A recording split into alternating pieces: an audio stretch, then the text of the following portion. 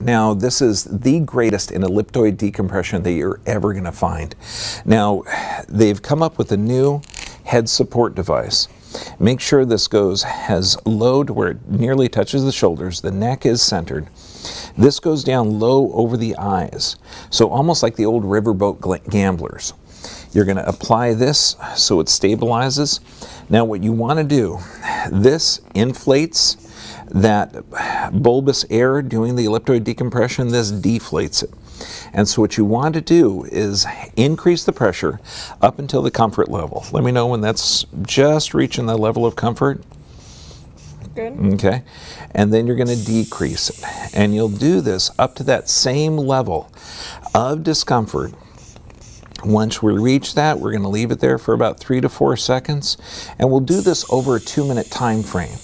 And what that's going to be doing is it's going to be forcing and hydrating those discs. Because remember, discs get their nutrients through imbibition, and which is movement. So they're forcing them along that opening aspect in that elliptoid movement. Now, once you've done that for 2 minutes, then you're going to go up. Now let me know when we've reached the limit where you're comfortable. Good. Okay, now when we're at this level, you're going to deep breathe. So after you've warmed up for 2 minutes, she's going to be deep breathing during the inflation of this.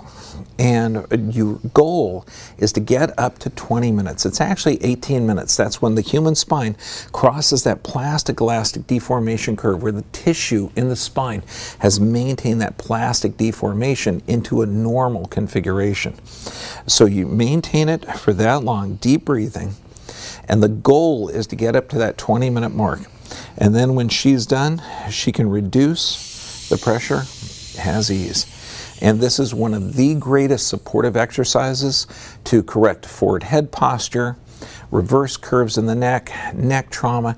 It is absolutely essential. It's one of the devices that I've been using for over 20 years. Posture Pump.